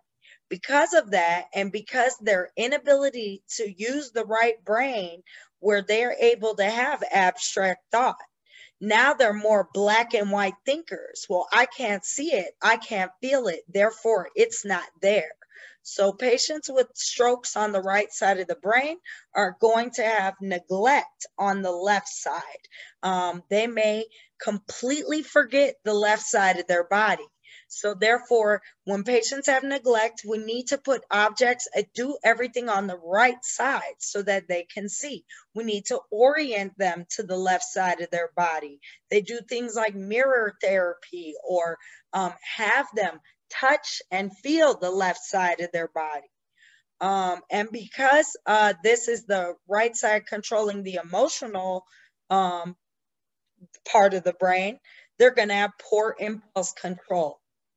Some other terms to know as far as effects of stroke. That's going to be, sorry, I'm trying to, these Zoom controls are in my way. Okay. Motor, things that are affected, terms to know when we're talking about stroke. Now, hemisphere talks about what side of the body versus hemiplegia. When we say hemi, we mean one side. Plegia means paralysis, okay? Paralysis of one side, like quadriplegia, paraplegia. Hemiplegia is one whole side of the body is pelagic, and hemiparesis is weakness. Apraxia is difficulty in coordinating movement. So this could affect motor. This can also affect speech because you have uncoordinated movements of the mouth and tongue. Dysarthria is difficulty pronouncing words. Dysphagia is difficulty swallowing. And aphasia is difficulty speaking. Expressive aphasia means I have difficulty saying what I want to say. I know what I want to say. I'm here, I'm alert. I'm able to think what I want to say, but I'm unable to say it. Words don't come out right. Versus receptive aphasia, and that is trouble understanding and processing what is being said to me. So those patients they don't know what people are saying to them. They don't understand. Global aphasia is going to be a combination of both. They don't understand language and they can't speak. Hemianopsia,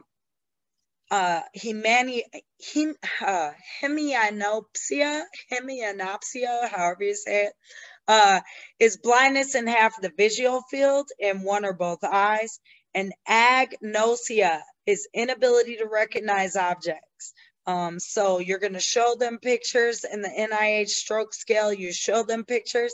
You're testing for agnosia to see if they're able to name the object. Obviously, preventing complications of immobility. You can read through this. You want to prevent contractures, and this is similar with patients with spinal cord injuries. Same with the referrals, PT for gross motor, OT for fine motor. They may also need adaptive devices or wrist splints, things like that. Nursing considerations, we want to promote independence, enhance self-care. Set goals that are realistic, okay? If the patient has right-sided hemiparesis, they're probably never going to run a triathlon, okay? But they may be able to still live independently. So set goals that are realistic. And not only that, goals that enhance patient motivation. If we're setting the standard too high and they just keep failing, they're going to become depressed. Again, you need to read in your book about neglect and ways to deal with the patient who suffers from neglect. Use of assistive devices, yada, yada. Nutrition, again, consult with speech therapy. Everyone having a stroke should be consulted by speech therapy. They also, different things, methods to avoid aspiration. And that may include a modified diet. Bowel and bladder training, I will talk about that more in spinal cord injury. Home care, again, just treatment of prevention, medication compliance, safety measures, yada, yada. So same things we've been talking about. Now, spinal cord injuries. Spinal cord injuries are basically partial or complete disruption of the nerve tract, like it says here. This can result in minor or minor nerve dysfunction or complete paralysis and disruption of the autonomic nervous system.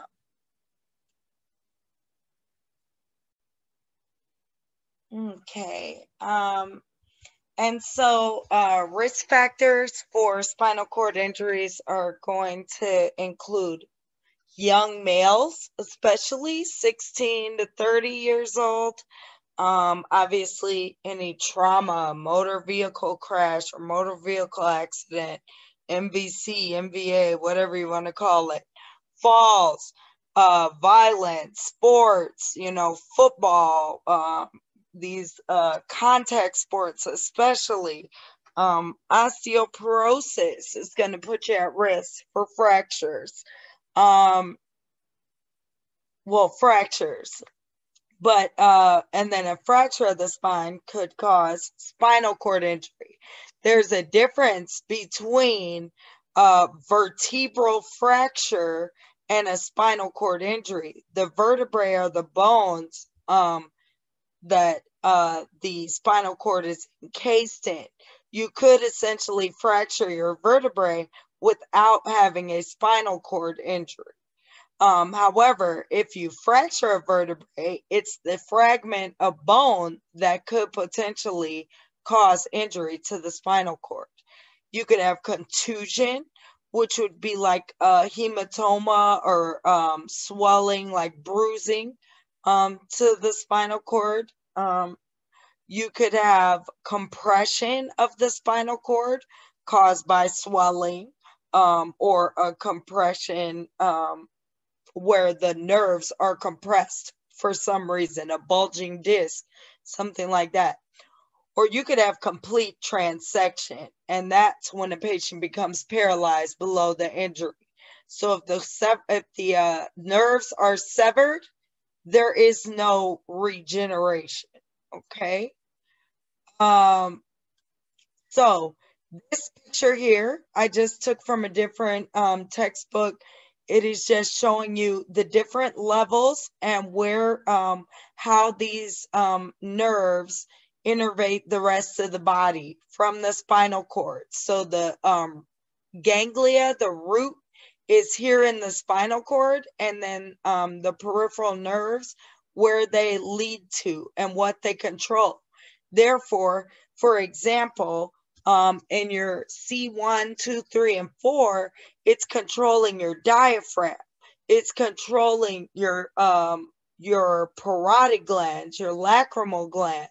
So when those nerves are severed and the patient has C-spine injury, the nerves are severed, these patients are going to have issues with breathing. Severed C1, C2, those patients, I mean, they could be at risk for death, okay, or just ending up on mechanical ventilation for the rest of their life. C-spine injury, right? All right, so that's going to be partial or complete quadriplegia. Quadriplegia means partial or complete paralysis of all four extremities. Quad means four, plegia means paralysis, right? Tetraplegia is just another name used for quadriplegia. Of course, like I said, because of where those nerves are, we're going to be concerned about respiratory dysfunction. They're definitely going to lose control of the bladder, bowel, alteration in sexual function. They're going to have alterations in temperature. They when patients have those C-spine injuries, they tend to have hypothermia. They can't auto-regulate their temperature. They like to be wrapped up in blankets all the way up to their head. Thoracic spine injuries. Those can cause partial or complete paraplegia. Again, if you go back to that picture and see what nerves control what, the upper thoracic spine innervates the spinal cord innervates the chest. So again, those patients, the intercostal muscles, the diaphragm, they may have loss of trunk control. The abdominal muscles. So because of this, it just depends on where the injury is.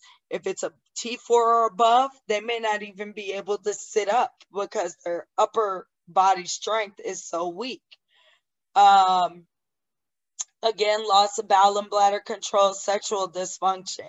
Now, any injury above T6 is going to be at risk for a severe complication that could lead to death called autonomic dysreflexia. And that is basically your autonomic, your parasympathetic and your sympathetic nervous system should be balancing each other out. Because of the place of the injury, the spinal cord controls mostly that autonomic nervous system, remember? So they can have autonomic dysreflexia in certain situations, and I'll talk about that in a second. And again, the respiratory complications. So autonomic dysreflexia, again, that is at injury T6 or higher. It can be triggered usually with restrictive clothing or anything that's going to cause compression down below. Stimuli at or below the injury, okay? So tight clothing, pressure, having a pressure or painful stimulus, fecal impaction and bladder retention is going to be the most common cause of autoreflexia. So sounds crazy, but again, this comes back to elimination. It is important to empty the bladder and do the bladder training, or if a patient requires straight catheterization, because a full distended bladder could cause this autonomic dysreflexia. What that's going to look like is we're going to have vasoconstriction below the injury. So those below the injury, you're going to have coolness, pale extremities, but above the constriction, wherever that stimulus is, above that area, it's going to have vasodilation. So it's going to lead to rapid, severe elevations in blood pressure. Their face may be flushed. They may have diaphoresis, increased heart rate, increased or decreased heart rate. Sorry. distended neck veins. So these are things, I'm sorry, decreased heart rate. These are things you need to be aware of. Autonomic dysreflexia, right? It's an inability of the sympathetic nervous system to respond. I'm sorry, inability of the parasympathetic nervous system to respond to the sympathetic nervous system. They balance each other out. They reflex on each other. If one is working, then the other one has to calm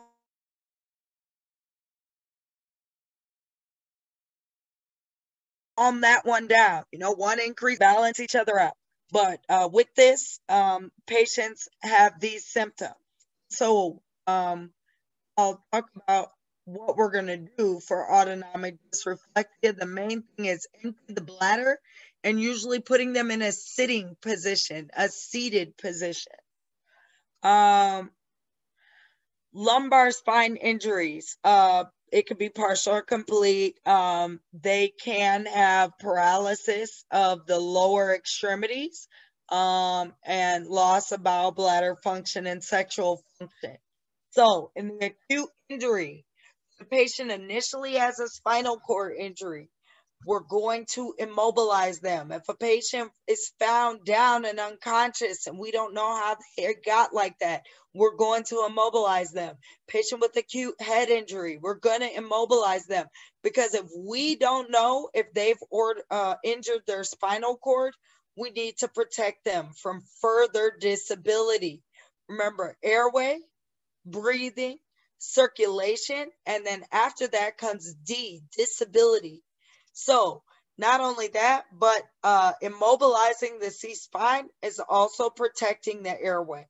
So when we immobilize the spine, we use a spinal board and a cervical collar, and it must remain immobilized until we determine the severity and location of injury. We need to rule out a C-spine injury before we remove a cervical collar.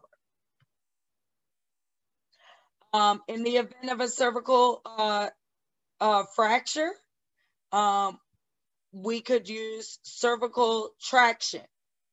Cervical traction would only be used for compression or deformities, compression of the C-spine or deformity, but this is not going to be used if we've completely severed the spinal cord. They have a halo vest with halo traction. They also have this other form of traction, which is Gardner-Wells tongs with these weights. Either way, when we use them, if we're doing the halo vest, that's usually worn for like 3 months, just like a cast. And that is performed by, they're actually screwing this halo device into the skull. So these are there's gonna be pins in this set. And if the patient has the Gardner-Wells tongs, you do not remove weights. That is ordered by a doctor when a patient's in traction, when to remove weights. And the only time you would need to do that is if this patient, if it was a life-threatening emergency, obviously, if they had signs of increasing intracranial pressure or something like that, and you needed to elevate the head of bed or whatever, we need to intubate, whatever the case may be. Only in life-threatening emergencies. Anyway, assessing the skin is important under this vest, under the halo. They have those screws into the skull. So of course, that's going to put them at risk for infection traveling in to the brain. So we need to keep those pins clean and dry at all times. Clean and dry at all times. We don't want to promote moisture around there. We don't need to wrap them up really. We just clean them. Sometimes it depends on the order of the doctor. Multiple, probably at least 2 or 3 times a day, you're cleaning it and leaving it open to air so it could be dry. you do not turn the pins or screws. You advise the patient not to do so. Monitor for skin breakdown underneath the vest. They don't need to apply powder underneath the vest. That puts you at risk for skin breakdown. Surgical management of spinal cord injury could be a spinal fusion where they fuse the bones together. That could be used to stabilize fractures, things like that. Laminectomy is where a part of the vertebrae is removed to alleviate pressure, compression. It relieves severe pain. A discectomy is complete removal of a herniated disc. They also have now these artificial disc replacements. What you need to know is you need to monitor airway, breathing, circulation. You need to monitor the neurological status frequently. Monitor sensation, movement. Make sure they're not getting worse. Assess and prevent infection of the incision site. Maintain skin integrity. Again, if they're not able to move around in the bed, they're going to be at high risk for skin breakdown. So you want to protect their skin, and of course, pain management. So complications, like I said before, autonomic dysreflexia. So what can I do as a nurse? One, place the patient in high Fowlers or a seated upright position to help decrease blood pressure and intracranial pressure. Also, remove causative stimuli. For example, straight catheterize the patient and empty the bladder. If they have fecal impaction, which can cause this same thing, they may require you to digitally remove that impaction, whatever the case may be. So that means treatment also is going to include getting them on a bowel program, getting them on meds to prevent constipation, okay? And I'll talk more about that in a minute. Respiratory compromise. Again, C-spine injuries especially, they're going to have problems with breathing. These pictures I just put up here, this was actually a patient of mine. It's not a violation of HIPAA because he was a very famous patient. His name was Rasul Clark. His nickname was Rocky.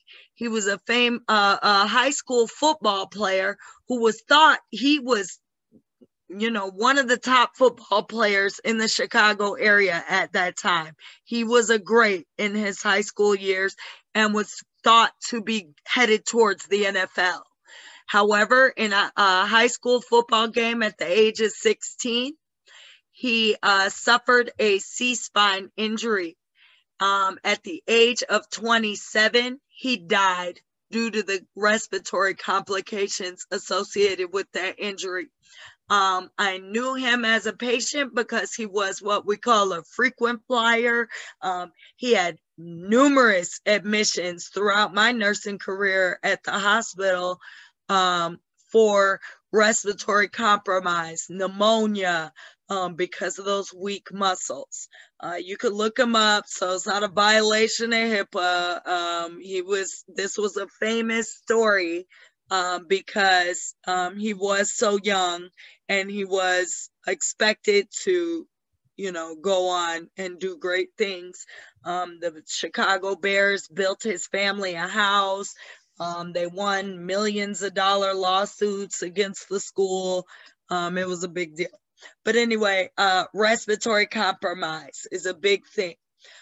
These patients may require that chest physiotherapy to help break up secretions. They're going to be at risk for pneumonia, and in the acute injury phase, you're probably going to be preparing for intubation and mechanical ventilation. Spinal shock. Spinal shock occurs in the acute injury. It causes loss of sensation and flaccid paralysis below the level of injury. It also causes because of that inflammation of a spinal cord injury. They're going to have vasodilation at the area of injury and below. So that's going to cause hypotension, bradycardia. Spinal shock is due to an inflammatory response and hopefully should resolve as the injury improves, unless they have a complete severing of the nerves. There's also neurogenic shock. Neurogenic shock is one of those major forms of shock that you'll be talking about next semester. But it is the nervous system, the sympathetic nervous system, inability to communicate with blood vessels, therefore cannot control and produce vasoconstriction. In this case, or increased heart rate. So in this case, administration of vasopressors or atropine, the same general treatment of shock, basically, which you will talk about more in Nursing 3. Orthostatic hypotension. So with that, you want to reposition patients slowly. Applying thigh-high compression stockings will help promote blood flow back to the brain. And then impaired skin integrity. I mean, you talked about this in Nursing 1. Protect the bony prominences. Turn and reposition patients frequently. The heels on pillows, provide relief of pressure, however you do that, putting pillows underneath them or turning them from side to side. Bowel and bladder management, because of the injury to the spinal cord, patients can end up with what's called neurogenic bladder or neurogenic bowel dysfunction. A neurogenic bladder can be spastic, where they're having random spasms of the bladder and hyperactive bladder, or it could be flaccid, where their bladder can't contract at all. So spastic, they may be able to go to the bathroom sometimes by themselves on their own, and sometimes they need to catheterize themselves. But people with a completely flaccid bladder typically need to self-cath and get on a schedule with that.